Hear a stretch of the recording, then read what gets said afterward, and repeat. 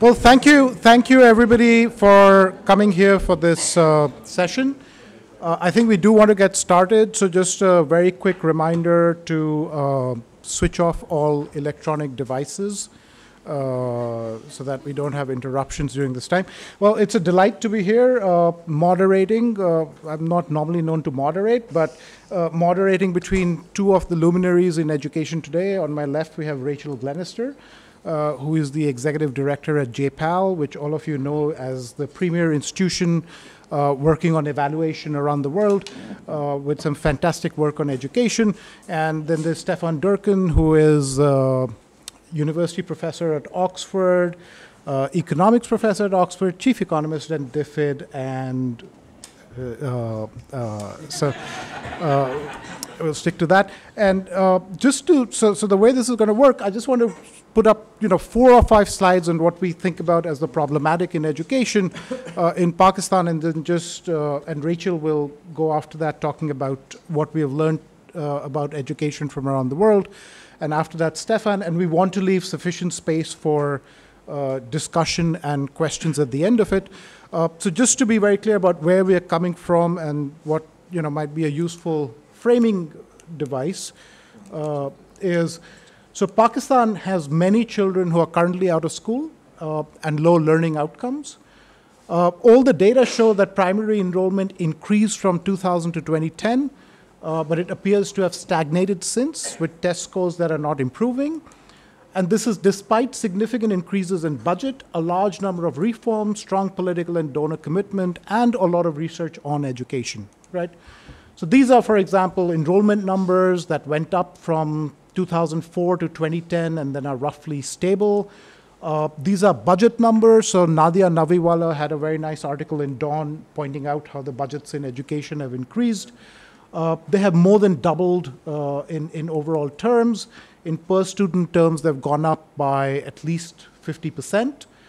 And there's a long list of reforms that have been undertaken since 2000, virtually crossing out every bucket we usually think about in education, which leaves us with this, that look, there seem to be no easy answers. One possibility is that the reforms are not being implemented, but that also seems to be not the case. We typically find these reforms are being implemented in some form or the other. And what I want to leave pass it over to Rachel and Stefan with, is why hasn't this combination worked? Rachel. Okay. Easy question. Yes, yeah, exactly. Especially as I should say, I have done research in Pakistan, but not on education. So hopefully someone can pull up my slides. So I, come here with hopefully a bit of humility in terms of what I can answer about what is happening in Pakistan, because, there are many experts in the room, and I'm absolutely not one of them. Can you go to the next slide? Oh yeah, the click. Okay. Okay. So I'm going to try and talk a bit about what we've learned in other contexts about learning, improving learning. I was interested that there's still some concerns about access, and I have a whole other talk about improving access to education, but particularly focusing on the question of learning. And then I'm going to also talk a bit about what we found from a review of literature on education technology, because just in the last couple of days, I've been hearing a lot about the big investments that are being made in education technology in Pakistan. So, as we know, there's been a shift in attention from focusing mainly on access to quality of schooling, from the Millennium Development Goals to the Sustainable Development Goals, which I think is appropriate. I think there's still a lot of as you say, there are concerns about access, and I can come back and talk about that later in the discussion. But I'm mainly going to focus on quality, and in particular learning. So around the world, we're seeing these very low levels of learning despite improvements in access. I was looking at the Pakistan numbers from the ASA tests. And so this is grade 5 ASA data showing that 50% of kids in grade 5 can do two-digit division. Very sort of half the kids can read a sentence in grade 5. So despite being in school for many years, interestingly, if you look at India, Pakistan actually starts to look quite good. Because just mentioned the cricket now. In India, and not in many places, but and this has come out from a number of different sources of data, you actually see declining learning levels in India year after year, which is quite stunning. And this isn't an enrollment issue. Most kids were in school at the beginning of this data in India, and most kids are in school at the end. And this is actually a test that's done on kids, whether they're in school or out of school. And you see, declines over time. So this kind of really, this question that you posed, Jishnu, is something that people are facing around the world. I think another descriptive statistic that is quite important in terms of thinking about the challenge of learning is the wide dispersion of learning in a classroom in many places around the world. So this is data from the MindSpark study, and it just shows the level of learning in different grades. So the grade that a kid is in, and then the level of learning that they're meant to be in. So sort of the dots show the range, and then you also see the level. So in grade 6, the average kid is about a grade 3 level, but within that class, they're ranging from grade 6 to grade 1 levels of learning in that classroom. And that dispersion, is true both in math and, this data is from India, so in Hindi as well.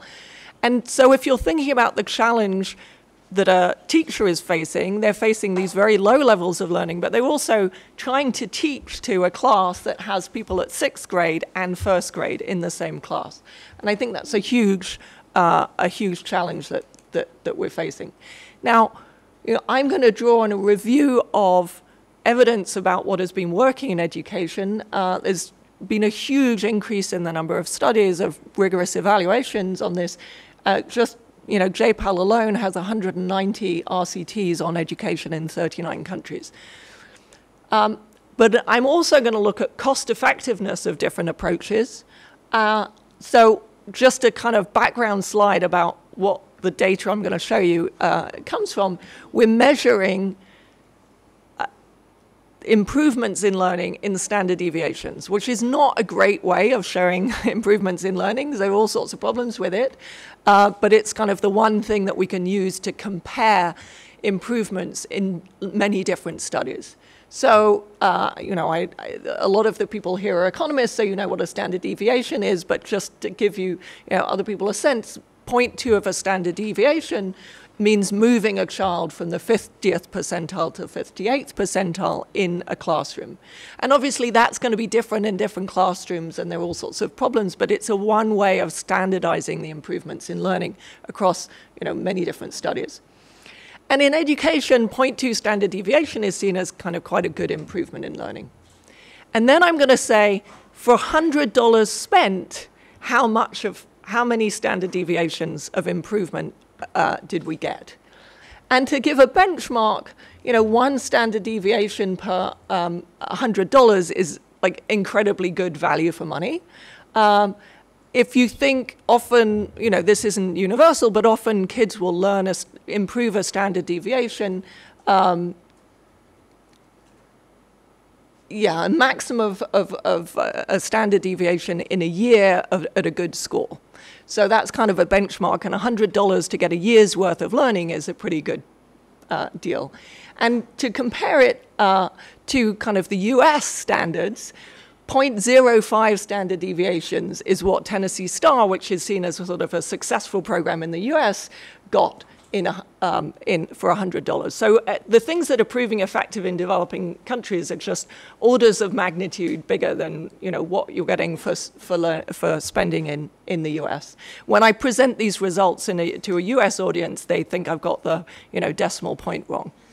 So the first thing is just to say, there are an awful lot of zeros here, right? So so each one of these bars is a different randomized impact evaluation, and we're looking at, and this we classified as just giving more of the same. So business as usual input. So just giving more textbooks, just giving more even grants to schools. Now I know, there's some work in Pakistan where giving grants to private schools had improved test scores, but people have tried that in other places and found no improvement in test scores of just giving flexible money. So more teachers, more textbooks, more computers, all of these things without changing how you teach had no impact. So one of these is school grants that shows positive had a positive impact was giving school grants, and then the next year it's zero. So even that is, in the second year it's a zero. So then I want you to focus on the only other positive in this chart, which is textbooks for the top of the distribution at the beginning. So in general, textbooks, increasing the number of textbooks had no impact. But it did have an impact on the kids who were already performing well. And I think that starts to tell you something about what's going wrong in education, in that the textbook could only potentially be read by and learnt from by the kids who are already performing well. Which, brings the second thing, which is changes. If we look at what's common across the programs that worked, a lot of them changed the way that teachers taught. So, one is tracking by achievement. So that's very cost effective because you're not actually doing anything other than just moving kids around. You're doing exactly the same thing, but you're tracking by levels of achievement. Remedial education, extra contract teaching and streaming, individually paced computer-assisted learning. We start to see a pattern in that a lot of the things that are proving cost effective are changing the way that teachers teach so that it's more directed at the level of learning of the child. So you can do that with computers, you can do that by having extra tutors provide, remedial education, you can do that with computer-assisted learning that adjusts to the level of the child. But a lot of the commonality of what's working is about changing the pedagogy so it's more appropriate to the level of the child. This is the one access slide I have, which is a lot of people, you sometimes hear people saying, we've done a lot to improve access to education, but it hasn't made any difference. Well, that's not actually true. Where people have tested providing schools in communities that previously didn't have schools, you actually do see increased learning there. So it's kind of a minimum that you need. Obviously, people aren't learning as much, but providing schools in the rural areas of Pakistan where there aren't yet schools, I think, has been tested in other places, and we see improvements in learning. There have been more studies on this than we have cost data for, but I think something that surprised me, having done one of these studies on school-based management that didn't work, was the finding that if you can improve the governance of a school, it can actually be quite a cost-effective way to improve learning. But I'd say that there are as many zeros in this set of studies as there are successes, and we don't yet know, I think, very much about how to improve the governance of schools by including communities in the governance. If you can make it work, it's very cost-effective, but trying to find the similarities about what works and what doesn't is actually quite hard in those. So it's something that's quite hard to do. The other set of studies where you see a lot of positive results is teacher accountability. So clearly, teacher accountability matters. Again, I think there's a lot of devil in the detail about how you design those contracts to improve accountability. So I want to dig just a little bit into the teaching at the right level point that I talked about earlier. And that is, we found it to work in some very different contexts. So this is individual tutoring for kids in the south side of Chicago, and this is Pratham in India working with kids in remedial education. Very, very different contexts. Actually, the one in Chicago was inspired by the one in India and was also similarly evaluated rigorously and found to be effective. So this is one plug that I have for Pakistan, which is to think about taking this idea of teaching at the right level, remedial education, and trying to mainstream it into schools. Because you have got partners here who are working on this concept. And India shows an example of how you can take that concept of providing more individualized learning, providing particularly to kids who are falling behind the curricula, and scaling it up to a large level. So this was introduced by an NGO, but then was mainstreamed into schools. And now over 1 million kids are getting that remedial education within the public school system in India. A few minutes on education technology, and there's, I could talk for half an hour about education technology, but this is, here's just some counterintuitive results, right? To make you think about whether technology is always the right way to go. People have done RCTs showing that you actually learn more when you take notes by hand than if you take notes on a computer. There's been a lot of studies that have just introduced computers to schools. Pretty much across the board, you don't see improvements in learning. That's as true in California as it is in Peru and other places. So if you simply think providing the technology is the answer, it's very unlikely to be. Here's another counterintuitive result, which is this was a company who does computer-assisted learning, and they wanted to experiment with different ways of teaching on their platform, and they tried gamifying learning fractions and a kind of very standard pizza slice approach to teaching kids how to learn fractions. They found more engagement with the gamification and more learning with the much more standard view. So, gamification doesn't always lead to learning. So again, sort of cautionary tale. The thing that comes across again and again in these reviews is what studies of computer-assisted learning worked effectively, ones that were designed to adapt to the level of the child. So this is, again, these are all randomized studies, and a very high proportion of them are getting very substantial improvements in learning when you use technology to respond to the level of the child. And if you are investing in technology, technology is actually a very good way of adjusting, because a teacher faced with 60 kids in the class, ranging from, grade 1 to grade 6 in learning levels, will find it very, very hard to teach in that context. If they are in front of a computer, the computer can adjust, if you have the right software, can see what kids are getting right, what they're getting wrong, and feed them individualized lessons based on how well they're performing and what they're getting wrong. So I think that if you're doing education technology, this is the most encouraging, route to pursue.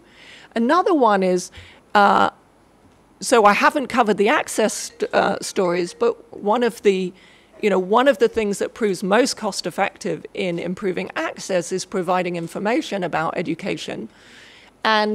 And there's some experimentation on using technology as a way to provide information, again, potentially tailored to, and it's being, a lot of experiments in Latin America on this. We don't have all the results, but there was a big one in the Dominican Republic that was done at scale across basically the whole island, and has proved to be very effective, not only improving access, but actually also in improving test scores. So I think that's another thing that technology can provide. So in sum, it's not about the technology, it's about the problem and designing your technology to solve the problem that's being faced. So a few resources to, if you want additional information. Very good. Well, thank you, Rachel.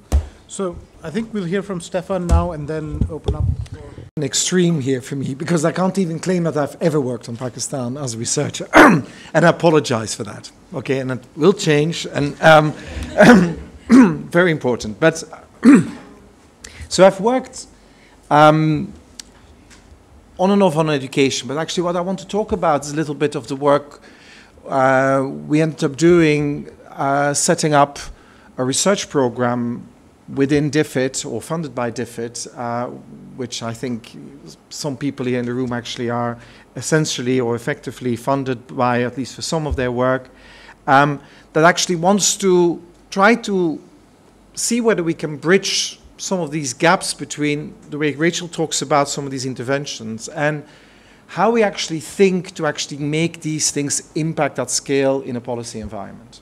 Okay? So, you know, there's nothing different, of course, in the underlying analysis. I mean, another way of putting off what these learning crises in education is to, for example, look at these PISA scores, you know, the kind of comparable data sets that get collected in various countries. And of course, we know that developing countries have big gaps in learning outcomes relative to OECD. But what makes it really a little bit scary is that the gaps are, and if we take the gaps into account, and as well of the rate of change that we've observed in recent times. So the gaps is something like developing countries are something like 100 points behind the OECD. Now, what does that mean? Well, change has been happening in developing countries on average about 1 point a year.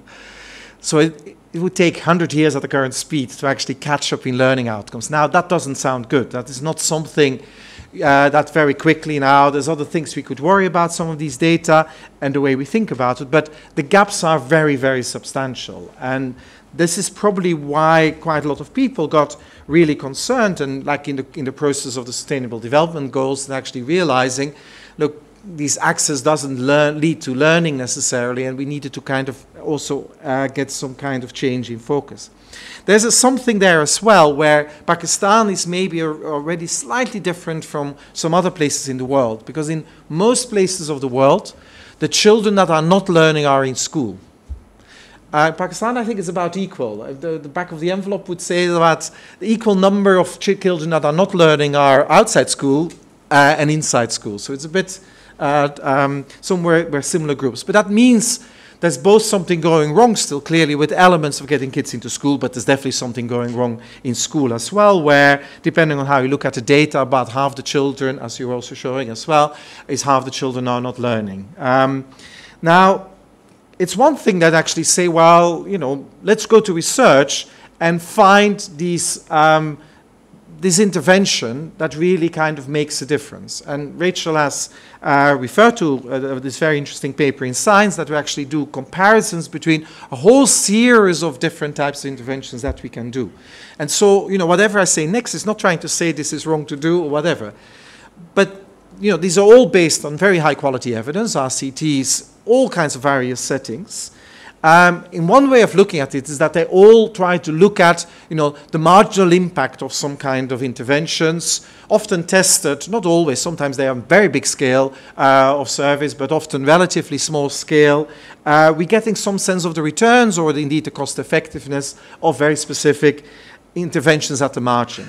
Okay, and what we get is what was shown is that, you know, there's a lot of stuff that doesn't quite work. There's a lot of stuff that may seem to be working. You know, we could have a long argument whether putting it on the scale of $100, what you assume about technologies and cost functions and so on. But, you know, it gets an interesting thing. Even looking at it, there's a lot of difference and lots of different settings. For example, you may be able to argue, if you just look at the marginal impacts as the study itself shown and not try to extrapolate it on a similar thing, even if you were to add them up, the most successful interventions in these different buckets, it doesn't seem that they easily add up to the full gap. Doesn't mean if we then scale it further, if we spent a big sum of money, we may get somewhere. But most of the studies, if we take the marginal impact at face value from the study itself, adding them all up together, it's not going to get us entirely even to this gap. And you know, we could argue about it. But the point I want to actually make more importantly is to actually get the evidence of what is that marginal impact, what are these marginal return, or that cost effectiveness, doesn't easily answer whether we can replicate. Now, I don't want to make a simple point here of external validity. It is a form of external validity, but it's also, you know, and this is when you work in the policy environment. It's not just the case that if I have from 5 years ago evidence that in the Punjab something works, that it means it will work exactly in the same way. Lots of things are changing all the time. So you have to kind of, this is not just about other geographies, other countries, but it's even over time that, you know, environments change. And you have to ask yourself, you know, will it be? Now, I'm not trying to say, therefore, or conclude this must mean these things don't work anymore. But it's not so straightforward to say that in policy you can with certainty just take something of 5, 6 different countries, including from your own, just start applying it, and then be certainty, no, this is going to work in this particular way. A related thing is that it's actually something different from external validity, but it's actually about scale. And then, of course, cost functions, the shape of scalability, we don't often have very good information on that. You know, something that works at small scale, would it have the same, you know, you may have the organizational capability to do it at a small scale. Do you have the organization capability to actually do it 10 times, 100 times, 1,000 times, 10,000 times of the scale of that intervention? Of course, it's again something we don't know necessarily. And it's 2 points I want to highlight here, definitely for someone who works inside a government department in the UK, is to actually simply ask the question, you know, do we or whoever would be the partner or provider of that intervention have the organizational capabilities to put it at scale? You know, it's one of these things that talking these days for some other reason too often to people who work, say, in Silicon Valley and working venture capitalists and so on, is that they actually say it's the idea itself, not that we put money in, we put money in the team. You know, I'm not trying to say it's necessarily the same, or definitely don't want to say that they have evidence for this, but they seem to have a trick there, and if it's indeed true that the causal link is for them also the team, we need to ask that question. Can this team that actually works at small scale, can you actually do that in the kind of team, the government system, the NGO system, can you actually do that ever at scale? And a related point, of course, is then the political economy, the political support. Is it politically sustainable to do these things? And this is one of these things that definitely I learned to work in policy and trying to apply some of these things. If you don't think of the political economy of doing these interventions, you basically shouldn't start trying to do policy. You know, you cannot ever, in no circumstance, create this kind of ideal technocratic focus. Everything becomes political. You know, look, I'm here in Punjab, education policy is political now. Targets are being set, it becomes political, and it needs to be done. Anyway, where does this lead me? Is not trying to say that this kind of work we would do as researchers with the RCT, we shouldn't do it. No, we better do it. Because at least what it can tell you, that potentially these things could work at a very small scale, or at a scale that you tested it. Now, this is quite helpful because there's plenty of things we try at scale that actually, even at the smallest possible scale, didn't even work. Now, again, God knows there may be certain functional forms where it could not work at small scale, but it could work at large scale. But let's not go there. I doubt it that that's the way to go. So definitely, if we learn anything from medical things, is that fine, if it doesn't work in a trial, it probably won't work at a population level. Okay, so unless, well, there's maybe some reasons you can give. Economists or academics can give you reasons, but let's not go there. So what we want to do, and this is a program that we're supporting in DFID, and we've put in quite a substantial sum of money. I think it's like £24 million to start with, across lots of different countries, and including here in Pakistan, is to actually asking the question, well, maybe we should start making sure there is research that takes another lens, and that starts from the system as a whole, and actually then try to deconstruct it. So it doesn't mean that some of these deconstruction will mean some of these small building blocks that Rachel is talking about, but actually asking yourself, can it actually be pieced together, and what would it look like if you take the lens on a systems approach? Now, people work on health have found that extremely simple, and a simple idea. You know, health systems research is a common way of doing research. Now, health systems research sometimes is an excuse for not doing very good research, but there's a lot of health systems research that's actually quite good. And I'm sure there's education systems research that will emerge that actually is probably not very good research, but again,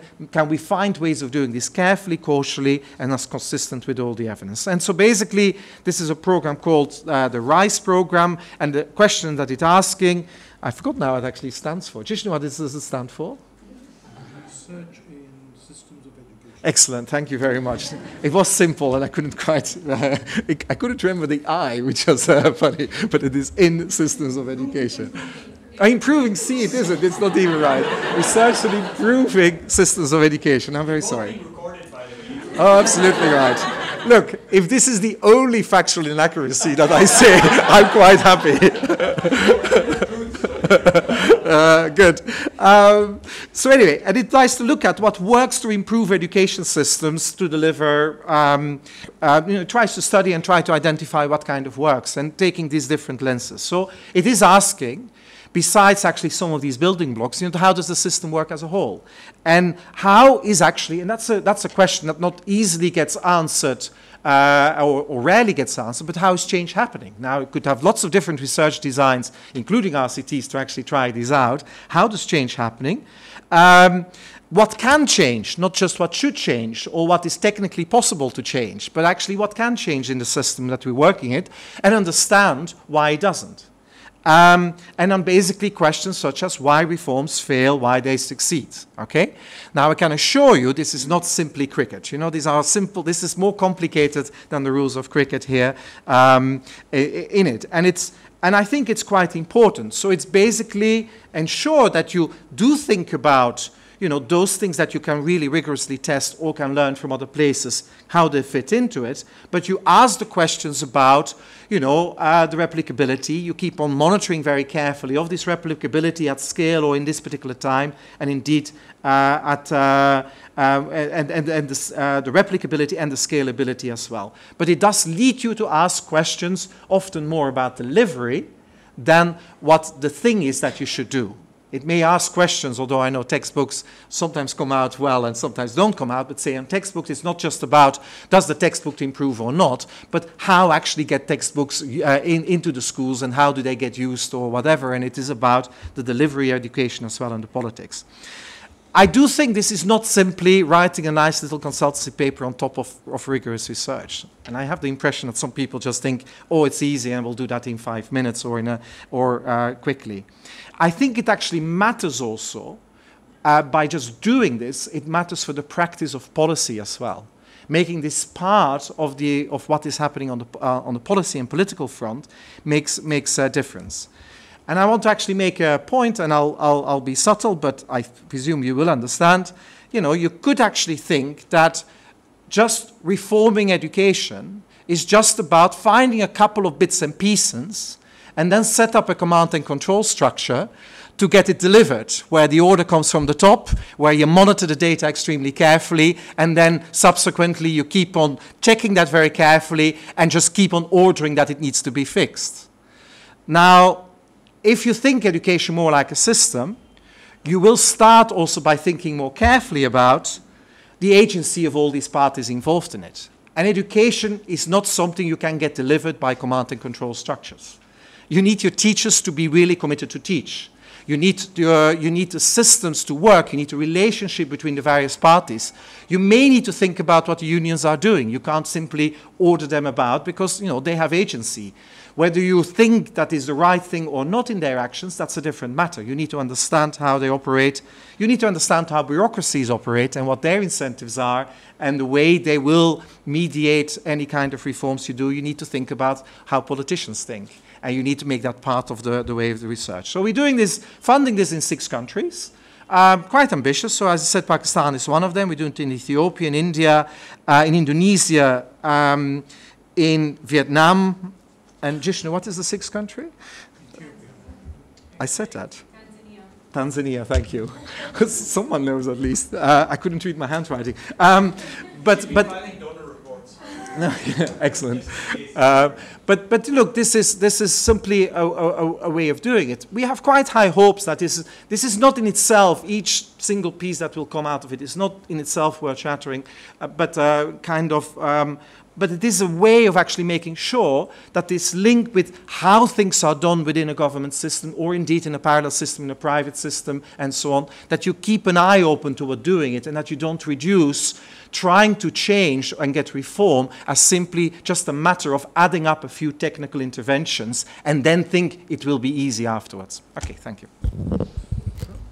Quality RCT studies And one of the things that I picked up from your talk, Rachel, was business as usual inputs are definitely not working.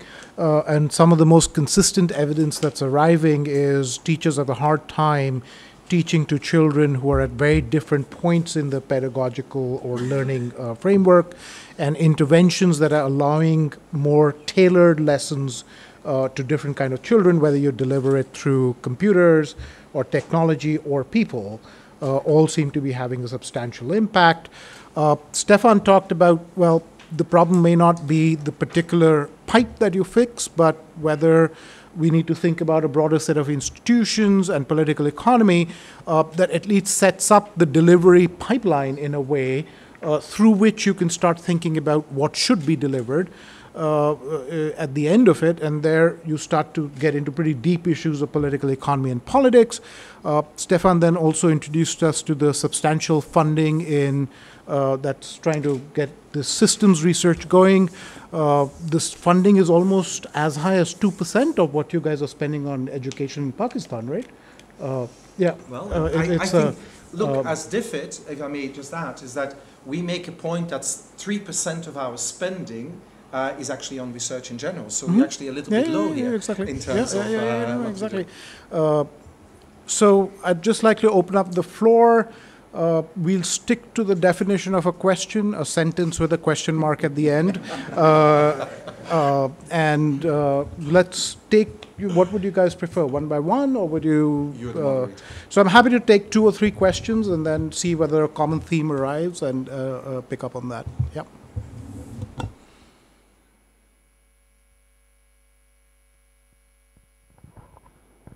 Hi, my name is Asad. So it's in some sense, this sort of call for systems research involves a move away from sort of the insistence on very, very good causal identification that academics insist on.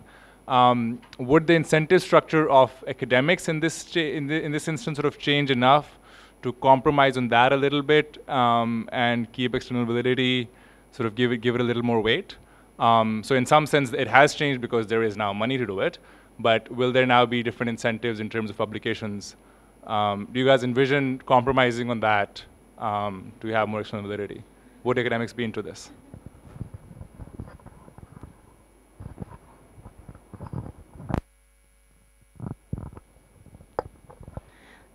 Thanks. As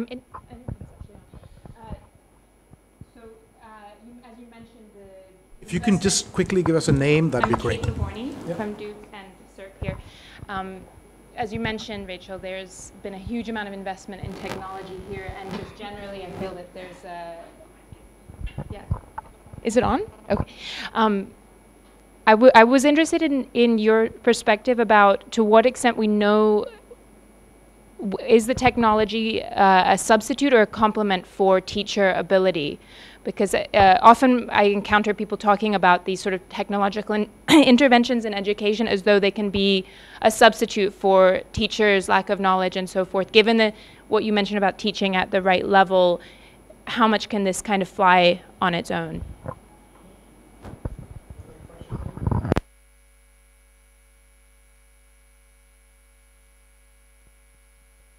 I completely agree that you say that commitment of teacher is the most important thing. So my point is that no matter how much you train a teacher, if he or she is not committed, no one can do anything. So what kind of technical interventions can help perhaps screen good teachers, committed teachers, or if somehow not a very committed teacher is selected, then converting that not a very committed teacher or using him or her for teaching kids. How can we do that?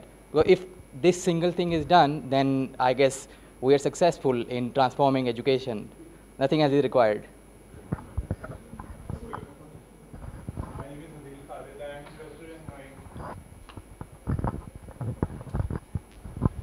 Hello. I'm Adil Khalid, and I think you guys touched upon certain issues that are very pertinent to what education scene is right now in Pakistan. So I'm interested in when we talk about access, so what is the role of language and literacy, and in terms of English as a medium of instruction. So You guys haven't talked about this issue, so I'm interested in knowing what is your perspective on this. Thank you very much. Let's take these 4 questions and then go back. So just to summarize, I think these 2 important questions about do you need good teachers to deliver, to use technology, which then comes up with also Sahim's question here, which I think goes both between the RCT and the kind of systems approach, which is how do we screen and hire good teachers, or is that an intrinsically political task? So that's perhaps one question to start with, and then we can move to the others. Okay, let me start about this relationship between thinking about the systems research and individual randomized trials. I see them as very complementary, and I think one of the things that, and the political challenges of implementing any of the results of these studies, I feel like the results that we're getting when you look across a review of studies like this, you start to see, I think, some systems questions arise, right? Why is it that, if I talked about the diversification of learning levels in the classroom, but there's also, if you remember back to that slide, the curriculum is up here and the average student is down there. And that starts to raise questions about why is it that you get a curricular average, mismatch? Why is it that teachers are teaching to the top of the class? Is it about the incentives in the system? So I think a lot of the way I see the results of randomized trials is not just to say this one thing works, but to give us information about what are the kinds of gaps in the systems. And I think a very clear set of systems questions come out of this research about, curricula being designed for, people see education as entirely about, getting a formal job, and that's what education is about. And, the curricula is therefore focused on that and is focused on, and the incentives of the teachers are all based around getting kids to getting the top kids to perform. I think we get you see that from that very first textbook case that the textbooks were designed for the top of the class. So I think the right way to do this kind of research is to look at the in-depth, rigorous research and look at what that's telling you about what's wrong with the system. And I think the education example is very clear in that it is kicking out a number of problems with the system about incentives for teachers. And then once you've got that, you can start thinking about designing systems changes and then can potentially test those again. So I think that's kind of the feedback system that you want to do. There was and again, Stefan raised things about doing things at scale. You raised a question about the incentives. I'm not, for whether you can get something published that isn't, very well identified. I'm not a journal editor, so that's not up to me. I would say that increasingly people are asking, if you test something which is infeasible to do at scale, like clearly is, a lot of money, so much money that, it's not going to be possible to do, or is reliant on very highly skilled inputs. People don't find that very interesting. It's not a criteria in the journals, but most people are if I'm reviewing something, I'm like, it's just an uninteresting question whether something that is going to work that costs $1 million per village or, requires incredibly well-trained teachers.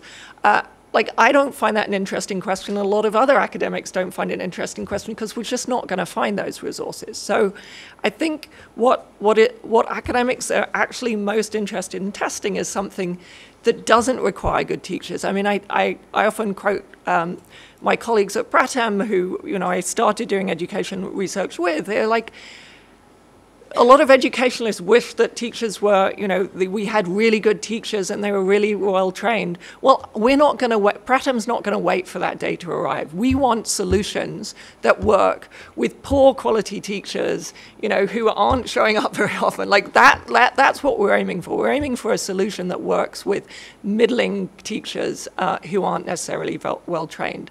And I think that then, can speak to whether it can get scaled. On terms of the complementarity of technology and teachers, I don't, the specific question of does it substitute for good teachers or not, I think, I don't think people have answered that incredibly precisely. The work that I've seen hasn't sort of, done a heterogeneity analysis of kind of what was the quality of the teacher. I think what I think is an exciting area where you could potentially use it as substitution, is where you're getting into secondary education, where we know that in cases where the teachers don't know the material they're meant to be teaching, right? And so one of the very first RCTs was used technology, RCTs on education, used technology to fill that gap. It was a study in Nicaragua in the 1970s, and it used radio education to provide math education where the teachers in the schools weren't very good at math, right? And so you went to a technology, you kind of brought in the expert. And that was actually very successful. I think there's a lot of opportunities there to substitute for the thing, once you get into more sophisticated learning and the teachers don't know the material, there is an opportunity to use technology. I don't think we really explored very well how to do that or tested many of those approaches, but it is at least a potential. Wait, can we hold on for a second? I do want to give Stefan, just 2 seconds, I do want to give Stefan a chance to respond. Yes, I would like to respond, but Rachel, if it's with the previous point, then I'm coming straight. Okay, sure. I have a student in school. In the second year of IB, he decided that he didn't want to learn from the teachers because he saw some documentary on YouTube where they said teachers are obsolete and technology is everything. So when this happened, I had a few discussions with him. I teach visual arts. Yeah. So he decided not to come to school for the year. He decided to drop out because he thought YouTube would be the best option or going online. But he didn't know what he was doing. So when you want to use technology, I asked him, do you know what you're looking for? You know what you want to study? Or you know where anything is going? You have technology, you have a lot of information out there, but you know which resource to stick to and what not to. Yep. So I don't think technology can completely replace a human being. No. And there is no option because he's one of the kids who flunked. Yeah. I think the question, I wasn't at all suggesting that it would replace, and indeed, people have done studies comparing online education and lectures, and you learn less in the online version. I think the question was, can you use it, do better teachers use it better, or can it substitute for some? But then you need somebody who can teach the student to use it. Yep.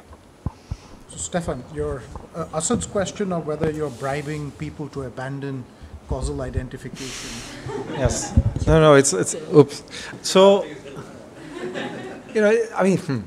there's an interesting thing. So I'm kind of weighing myself what I really think about this here. There's on the one side, I'm a researcher, and of course you want your freedom to research. But as someone who had to sign off the check of UK taxpayers' money of 30 million, I don't think I should be ashamed that we were trying to set incentives towards certain things that were really troubling us in the way we're operating. And it's a very simple thing. A huge amount of research gets done on what should be done, and very little about how you should do it. Now, it's up to the creativity of researchers to actually take it and publish or indeed perish, if that's the kind of choice.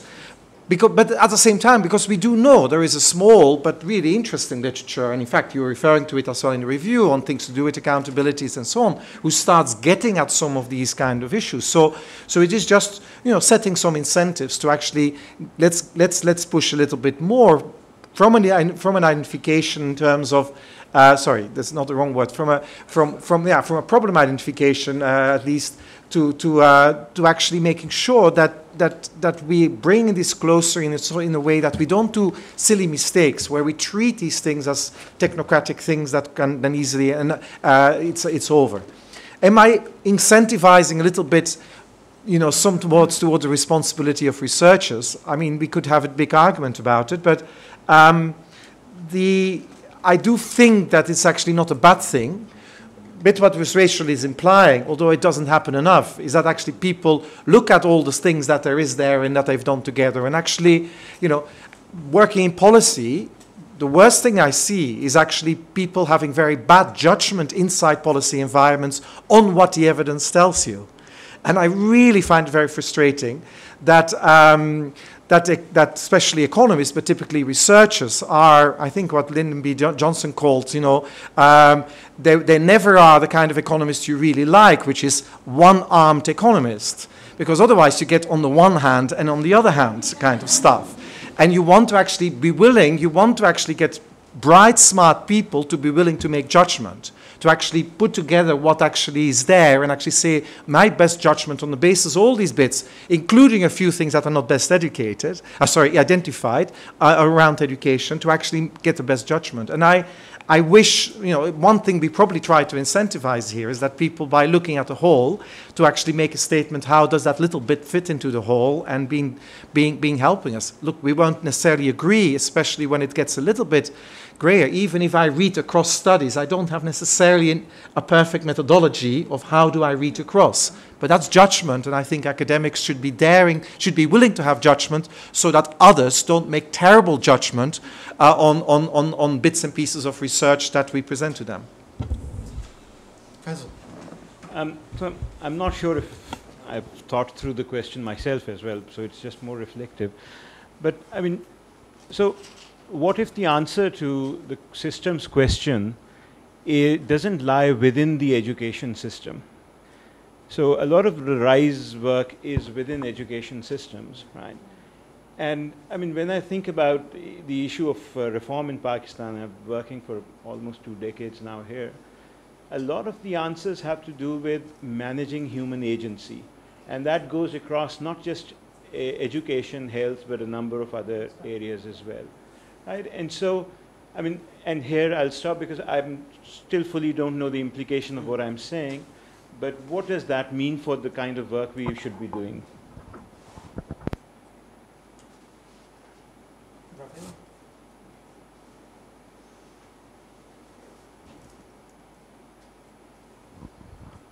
Yeah, I'm Ravel, and mine also is not particularly well formed, but for systems research, what would you, like, you mentioned gaps in research, gaps in systems research, and we're not, when you're looking at systems, you're looking at the relationships between different systems and how that contributes to learning and education. So would you recommend, like, what would you suggest is a better way to capture that? Would that be process evaluations or impact evaluations? Like, what would be a good way to look at what is success? Is that, and if you use that process evaluation data, would you look at it as something iterative or something which is, and I mean, that's something which I commonly struggle with. What could be measured as success? One last question. Thank you. Hi, I'm Zia. I'm working with the World Bank. And my question is actually very related to what Ravel just said. So I was thinking more about how we're approaching education in general. So in these RCTs that we see and all the research about systems, the way we're measuring different interventions and how we're measuring the effectiveness of different systems is we're focusing on like a bunch of indicators, like learning outcome test scores. And I was just wondering whether, just focusing on these particular indicators is a good thing. Do we need to kind of go beyond and start thinking more about figuring out better things to measure? That kind of like goes back to the question of how we're really looking at education. And so I just wanted to hear your thoughts on that. Yeah, it's really it's interesting because just the fact that the questions are being asked is helpful to some extent. No, first of all, I want to say, the word holistic you'll never get out of my mouth. I just said it, but that's not what I'm trying to say. I'm not trying to say that you have to make it wishy-washy and bigger and the whole world. And look, as academics, as researchers, we know that answering questions, the scientific method is basically breaking it down in bits and pieces. The only thing I'm saying is that actually you keep on breaking it down and you have a different, allow me to be a bit like Karl Popper now in science philosophy. You do a searchlight approach to research, you search in a particular way, you look at it, and that still remains the scientific method. It's not, and it actually talks in a way to the identification question earlier. You do that as carefully as possible, answering bits and pieces. All I'm asking is that actually when we come to the world of policy, these things need to be brought back together. And actually the only appeal is that we break it down by briefly stepping back. How shall we break it down this time? Rather than the usual thing, what hasn't, which little soft skill hasn't been tested yet on the impact of productivity or something, and let's find something and we find it beautifully identified, run an RCT. No. Step back and ask the question, where is it that actually I could have most value added if I understood this bit in it, research it carefully, do it. And then I appeal to it, which is the harder one, help to build it back up together, And that is all I'm appealing to. So this is not about, like your question that you say, look, all these things are interrelated. That makes both research exciting because everything is interconnected, but also very hard because we need to break it down in smaller things.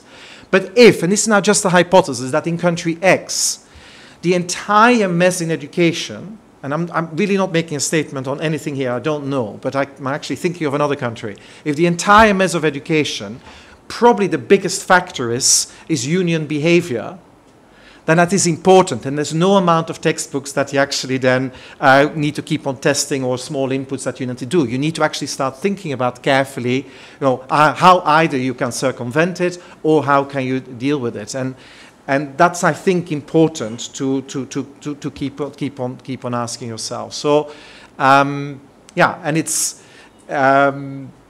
No, I think I leave it there. And your point on, do we ask the wrong indicators? I don't know. I mean, if it happens to be, if the way you start looking at it again and say, well, maybe these ways we're doing these learning outcomes doesn't capture a certain dimension. No, that's a valid direction of research. I don't know. And let me also say, and go to the website of different RISE projects, everybody's interpreting this very differently.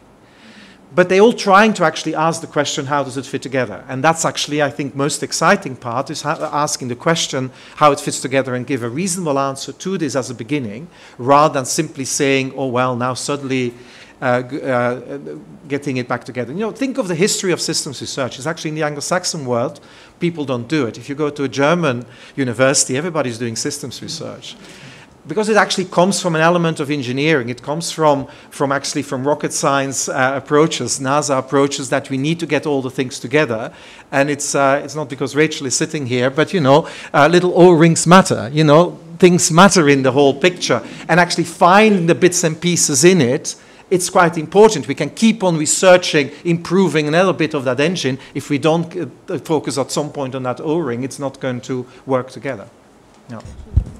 Rachel said before, I just want to reiterate that, which is, experimental, the way Rachel presented the slide, it was experimental ways and the improvement they show, right? But what Rachel said later is really important, which is experiments can be used to identify problems, right? And then we can think about what are the political economy or politics of why those problems exist. Now, one thing I'd like Rachel to think about for these answers is, well, once you identify those problems and you start thinking about the politics, in a lot of cases it turns out this is a complex adjudication of multiple demands on the state, right? At which point, how do we want to think about, and both in RISE and otherwise, is researchers' work describing that problem, right? And saying, well, it's really important to get that top 10% because our returns to labor are convex, and maybe that's the most efficient thing to do, right? Because then, there are intra-sibling transfers, maybe that's the best and most efficient thing to do. Or, do we want to think about research as solving a problem, right? It'd be interesting to get your views on that. Yeah. Well, I actually think on that last thing of, we don't know yet whether whether the returns to education are, we should be focusing on the top. I mean, I'd argue there's quite a lot of evidence, a lot of it not incredibly well causally identified, that while a lot of communities think that education is just about getting that formal job, there's a lot of returns to education which are, for the bottom end, people who are more educated are more likely to use fertilizer, they're more likely to get their kids immunized. So I feel like one of the mismatches potentially that there is in the system is people are focused on education being about the top, and actually there's a lot of benefits to improving basic education, basic literacy and numeracy, and that's not. Then you get into the political economy issues of why is it that that the education system isn't focusing on basic literacy and numeracy. But I think one attitude of people, if Lant Pritchard was here, he'd say, well, there's no point in figuring out that you can improve basic literacy and numeracy with these, cheap interventions that I've been talking about because, it's all the political system. I guess I'm a little bit more optimistic in saying that if you can provide policymakers with relatively cheap solutions to basic literacy and numeracy, let's at least try that and see if they won't respond, because there are potential returns. Okay, it may be hard to move the whole education system from worrying about the top 10%. They're probably still going to be focused more on the top 10%. But I'm not so pessimistic that if in going to policymakers and saying, look, there is this way that you can improve the rate at which you get kids doing basic literacy and numeracy, and it's not going to cost you very much, our experience has been that they can be quite receptive. Not everyone, not everyone cares about that, but there are enough policymakers out there who will be responsive that it's worth working with them. And yes, when you're doing that work with them, you've got to be very conscious of the political constraints and the political economy in which you're working. You don't walk in and say, well, the obvious solution is just to, ban all unions or, do something that's going to be absolutely at the heart of the unions. I think part of what I enjoy in the policy work that I do are based on, finding these findings and then going to governments and talking about how to do high-level reforms based on the results, is the intellectual challenge of thinking through how do you get those reforms given the political constraints that you face. So maybe contract teachers is very politically difficult, but maybe remedial education done by volunteers is actually, as if you sell it the right way, as complementing, as relieving the burden on the teacher to get on with dealing with other kids because you've got someone else who's helping with the kids who are falling behind. You can't. There are ways to sell this within the system that I think, at least our experience has been quite effective. So I think when you're thinking about how to translate these specific research results into a bigger policy change, you've obviously got to think about the political economy, but I wouldn't say, if you're not, therefore, just assume the political economy means that because it hasn't been done, it's impossible to do. Ali, you had a question? And then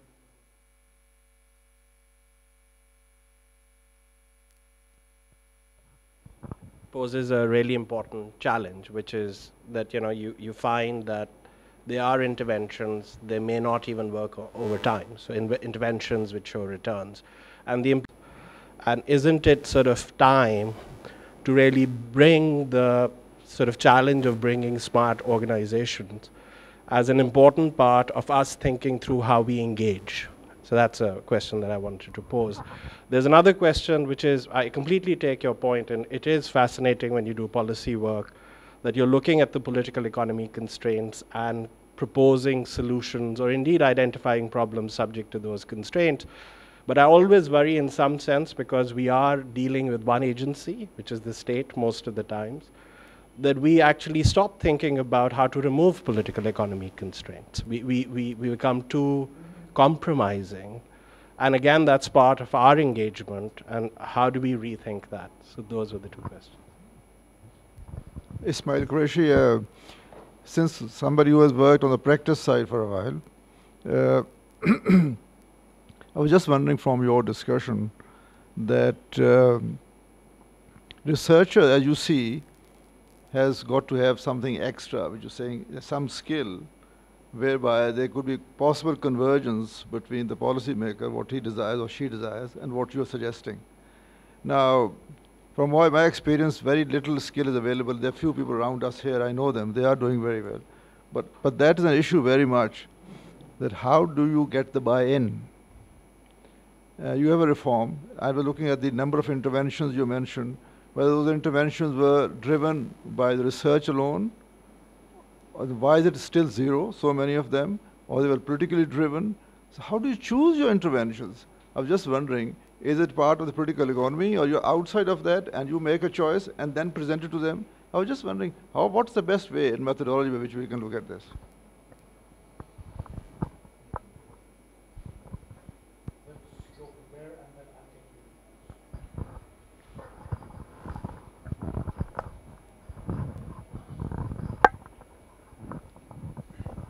Thanks so much for the panel.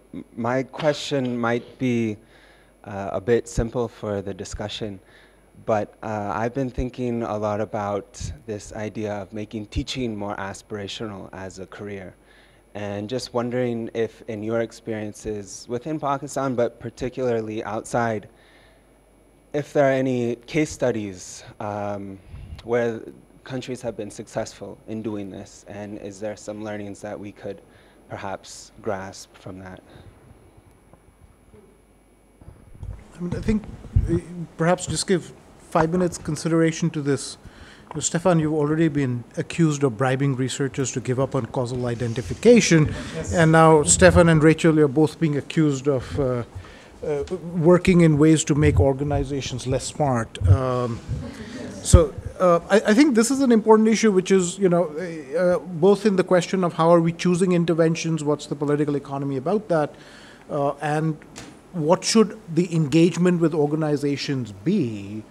Does it require us actually stepping back, giving more over? I think these are key issues that have troubled all of us for a while, and be good to hear from Rachel and then Stefan. I actually think one of the benefits of doing the kind of research that I do is you really get, on a day-to-day basis, you're interacting with the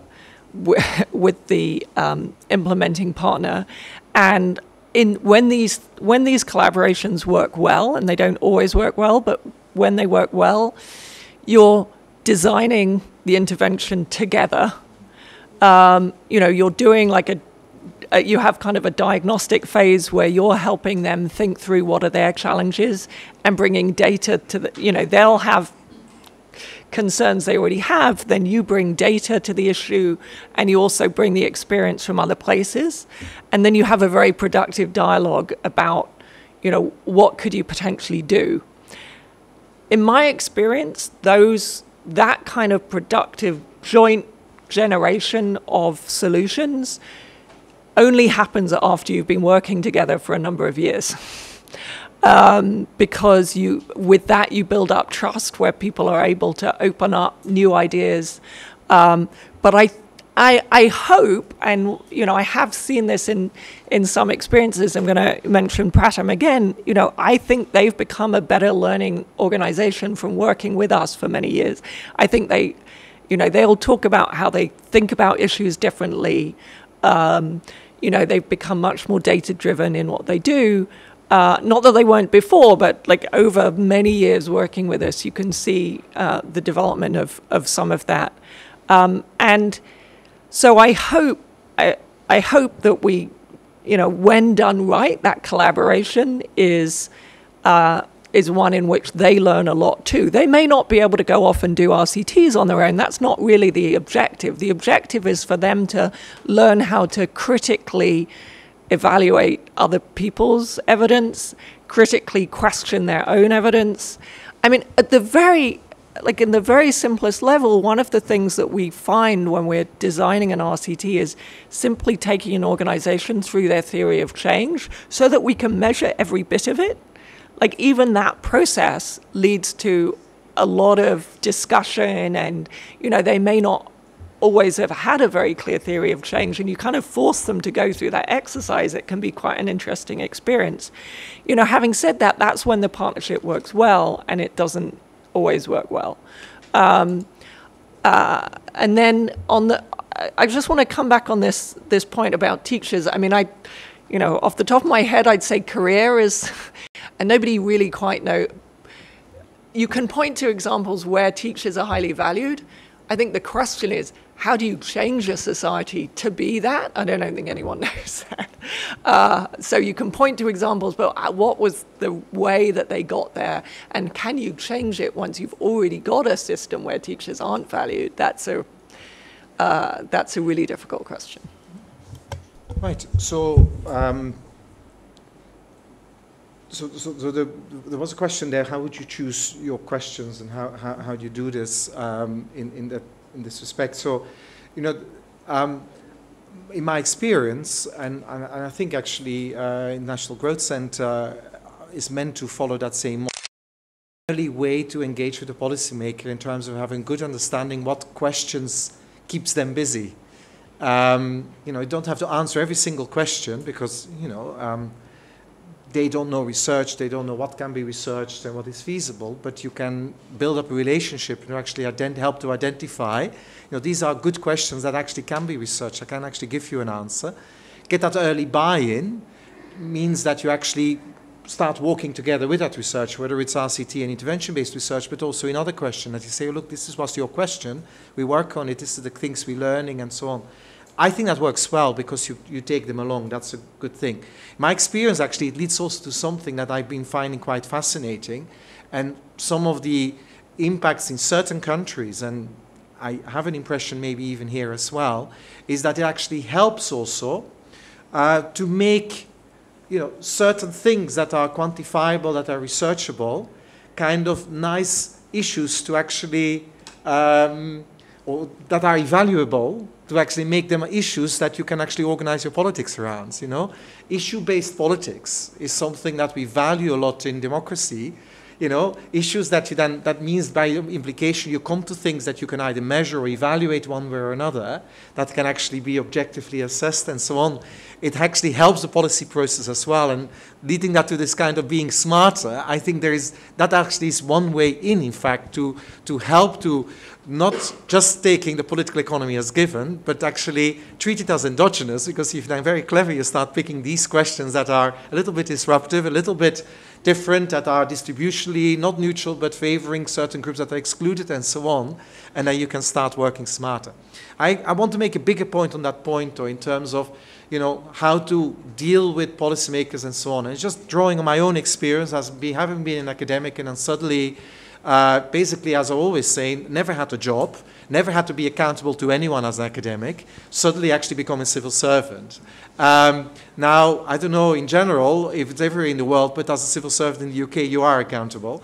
And you are suddenly in a very different structure. But what was for me the most striking example is that I always thought these policymakers, these bureaucrats, they don't really want to listen to me, and I do all this research and they don't want to take it seriously. A lot had to do with trust. The day I was inside, I could say anything, and they trusted me. It's actually a bit scary, actually. Anything I say, they think it's based on evidence, which, of course, everything is except for forgetting the RISE acronym. But it's actually a scary thing, is that there is then suddenly a huge amount of trust inside, which you have to then use very carefully as well. But I think that actually gives an indication. There is a trust relationship between researchers and academics and the policy environment, because, in political environments, people are a bit scared of you because you may well be out to get them. You may actually publish something that is actually undermining them. So you have to negotiate that relationship as well and be willing to be trusted and offer ways of trusting and say, look, I know in countries, not here, but in a particular country in Africa that I've worked a lot, the deal really is that we have massive access to the things, to all kinds of information, that before we write a paper, they have a week that they can see it before we present it anywhere. And I think it's really good because they can have a look at it, they can think about how they can handle it. They only ask for a week, and that's enough. They can really think, is this sensitive or not? But it gives them the sense that, you did this for me, you did this with us, and now you can go out. So you look for ways of building that trust.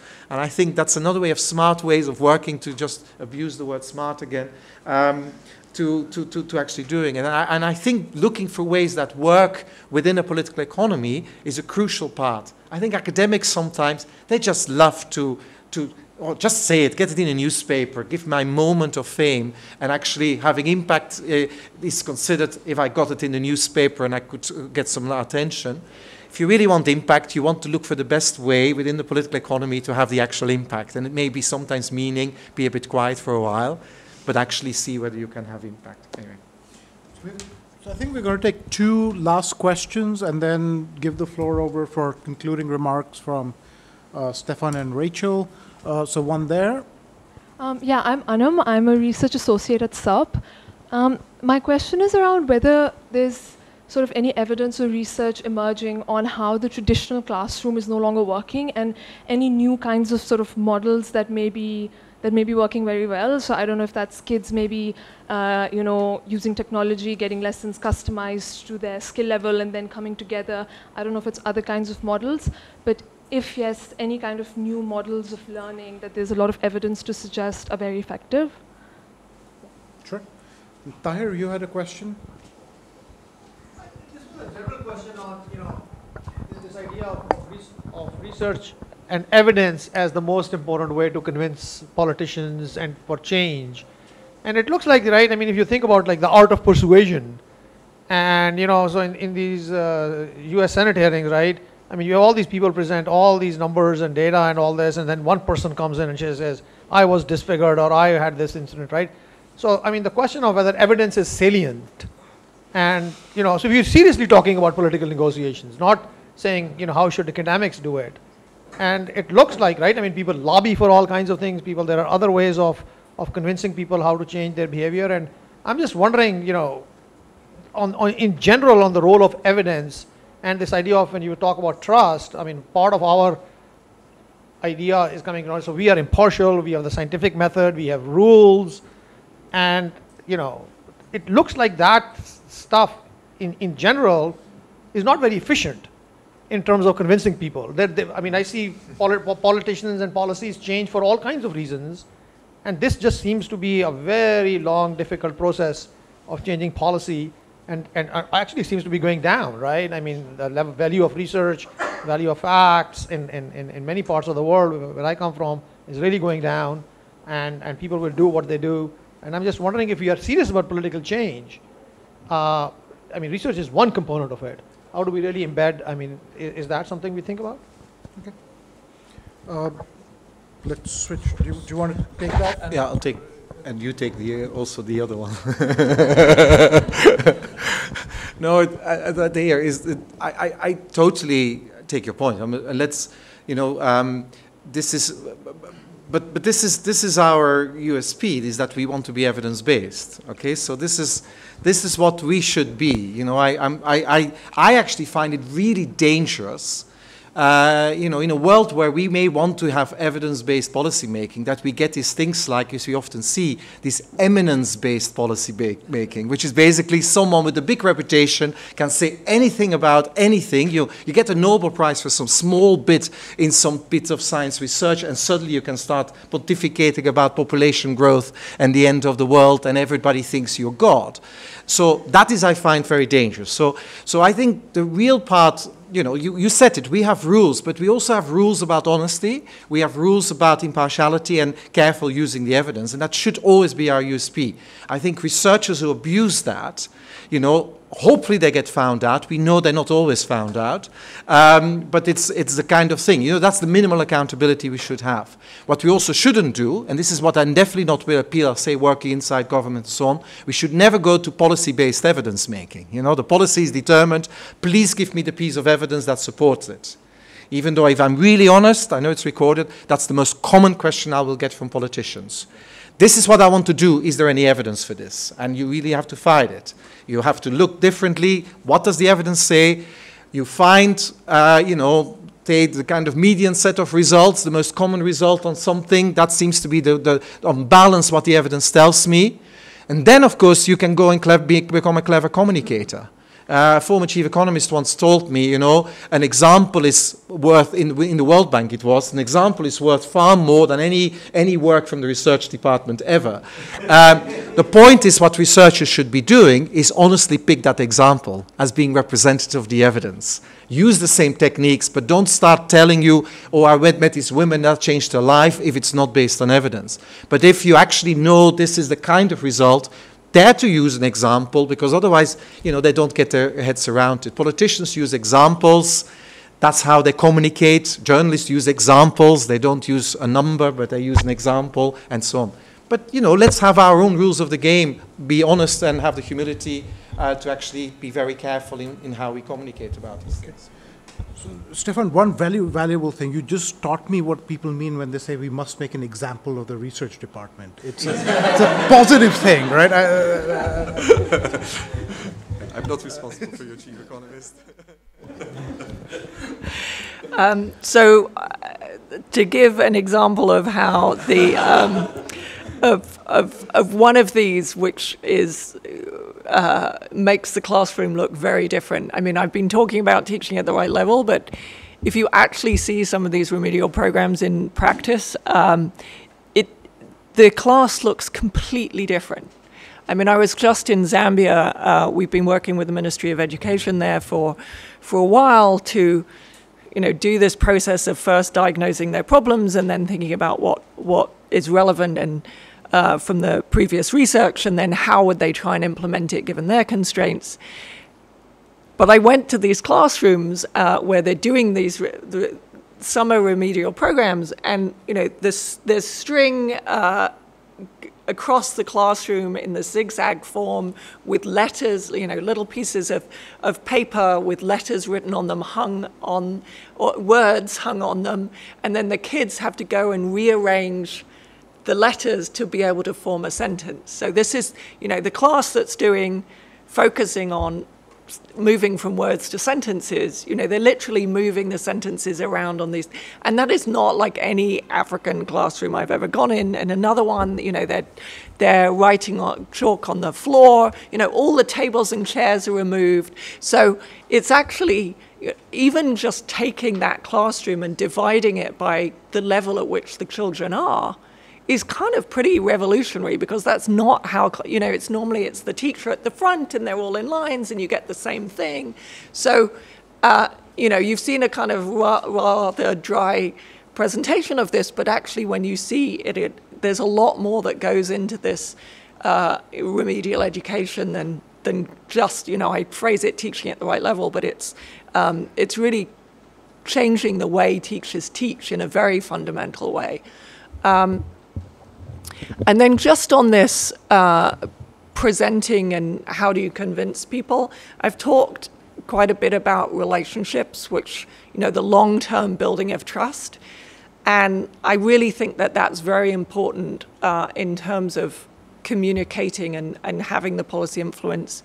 But one more trick that I would talk about, which is often when we present the results, we try not to have the academic just come and present. When I'm talking about presenting it to policymakers, we pair the academic with the implementer, with the person who actually did the program, because if you're talking to policymakers, I mean, an example is, where they were changing the hiring practices and management practices with, not hiring, sorry, the human resources, but the management of police in Rajasthan. Like how you promoted and rewarded police in Rajasthan. When we went and talked about that in other states, they didn't want to hear from us. They wanted to hear from the person in Rajasthan who'd managed to change the way, they're like, there's a 300, rule book on exactly how everything you had. How on earth did you manage to do that within the 300-page rule book? It wasn't us they wanted to hear from. They wanted to hear, and that's often a very powerful way of communicating your research. You can give the results of the regression, but then have the implementer there who did this, who made change happen, and have them talk about it. And they're often extremely effective communicators of your research. Okay. So we are out of time, so I won't keep you here much longer. But just to kind of summarize, I think we had a very interesting discussion about, what's the kind of role of research and the integration of systems and political economy. I'm not sure we come to full consensus on this. There seems to be some broad kind of view that, look, using randomized trials is a way of understanding problems, but then working very closely with institutions to, to do things. And Stefan, a little more worry about the politics and the political economy and hitting the hard problems. And Rachel also raises this point that, look, it's not that you need to change the whole system. There's a set of things that you can do within existing systems that may yield high dividends. I remain broadly confused about two things. One is each of these requires enormous human capital, right? And working at the World Bank, one of the things that we always worry about is, there were 2 papers produced on Benin over 25 years, right? So we're short on human capital. How should this work, especially with external validity concerns or with systems research? And the second point, that Tahir brought up, and which I remain seriously conflicted about, is, how much of research is descriptive and how much of it should be about change, right? Should we be the people engaging in politics? Are there dangers, like Ali was pointing out, in a certain kind of mode of engagement with politics that in a democratic society we want to worry about? I'll leave those thoughts on the table. But I just wanted to thank especially the people, first of all, Rachel and Stefan, for graciously making the time, but also the group of people who put together this event, which is a consortium of different institutions. So there was SERP, there was IGC, the Lum School of Education, CDPR, and ideas. And if 5 institutions can put together an event like that, it does call for an enormous degree of trust. So thank you to everybody on being here and for making the time. And I hope it was a useful discussion. So thanks so much.